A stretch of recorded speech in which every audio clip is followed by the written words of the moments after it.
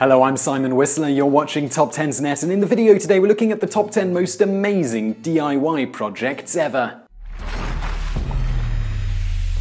Number 10. An alien tank. This real-life replica of an alien robot in tank form is perhaps the greatest thing to ever come out of Michael Bay's Transformers movie series. A Chinese Transformers fan who goes by the online handle of Street Legend has built this monstrous 4.5 meter long, 2.5 meter high bad boy based on the look of the villainous Megatron's transformation in Revenge of the Fallen. So perhaps Bay might have been onto something when he decided that his Megatron shouldn't transform into an old NES Zapper pistol like in the original cartoon. The replica is made out of real metal and weighs a staggering 5 tons. No word on whether Steel Legend is planning to sell it or use it to overthrow and destroy the Chinese government. Number 9. A video game racing cockpit. The problem with driving games is that they just don't feel immersive enough on a PC or games console. Meanwhile, the problem with running people over in real life is the law, morality, and, well, common sense. Sure, you can always pop into the nearest arcade and try out some of the more realistic driving simulators, or you could do what Matthew Boyer did and build your own.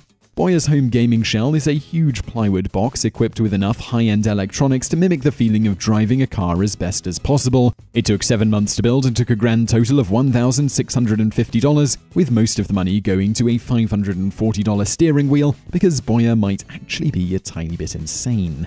Boyer's project started out with the purchase of a normal Logitech driving wheel and sort of escalated from that as he searched for more and more realism and excitement in his hobby, which is pretty much how serial killers start out.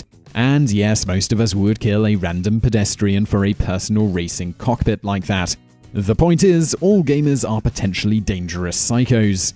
Number 8. A 4-person monster bike. Some time back, Tom Wilson apparently felt envious of all the goodwill and positive public opinion that Hummer drivers were getting, and decided that he too wanted to take up half the road while traveling from point A to point B. There was a catch. He wanted to remain eco-friendly while doing so. Therefore, he decided to build a monster quad bike for 4 people the size of an SUV. It was the only logical thing to do.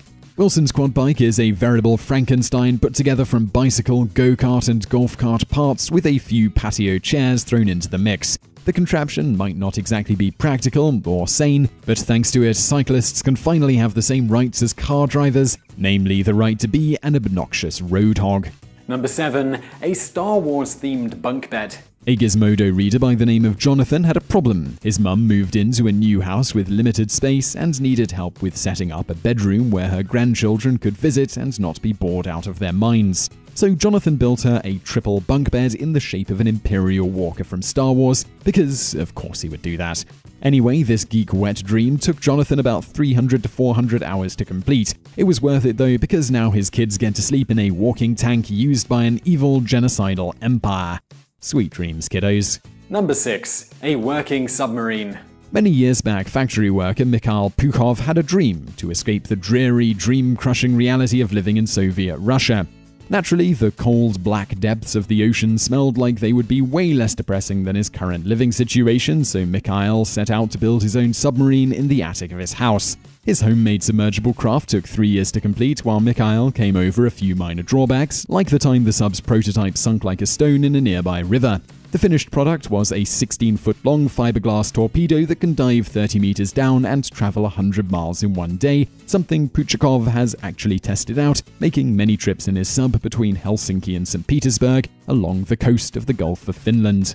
However, how the vessel manages not to sink under the gravitation-defying weight of Mikhail's balls is a question that has plagued physicists for years. Number 5. A jet-powered mini monster truck. It's frankly fascinating that somewhere in between deciding to put a jet engine on a monster truck, a perfectly reasonable decision which we can all understand, someone would also decide to shrink the resulting machine to the size of a clown car. And yet, here we are. These are interesting times we live in. The mini-mean machine is the work of Dieter Strum, who seems to have built it for the age-old reason of why the hell not.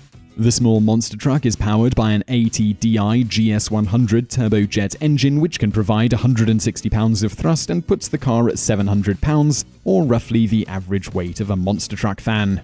Number 4. A gigantic Optimus Prime statue. So it turns out that Transformers are really big in China, 35 feet big to be exact.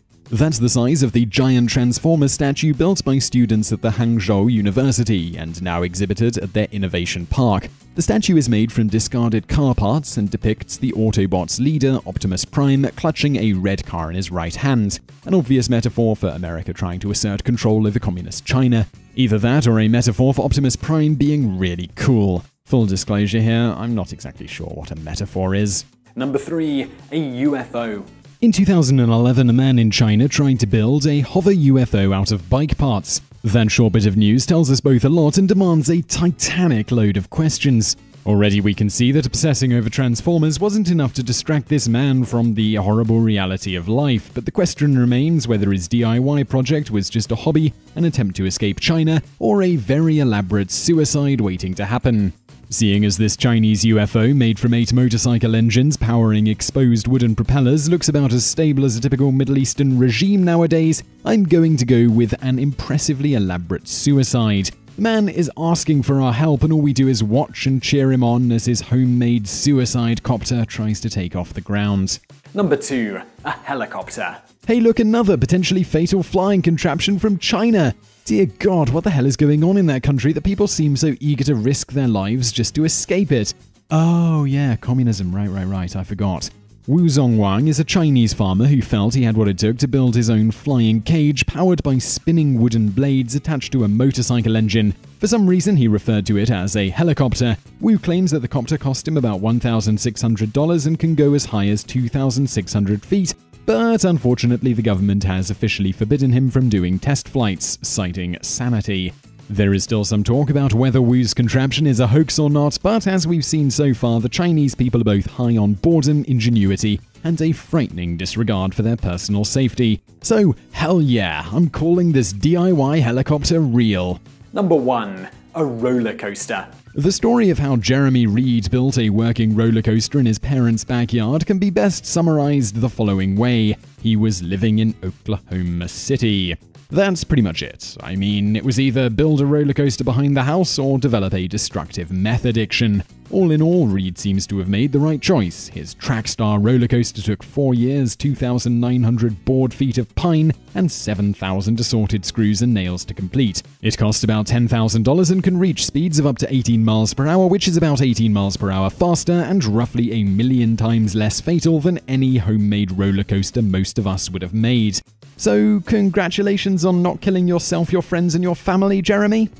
So I really hope you found that video interesting. If you did, please do give us a thumbs up below and don't forget to subscribe if you haven't already for more videos every day of the week. Also over there on the right, a couple of other videos that we've put together, so be sure to check those out, and thank you for watching.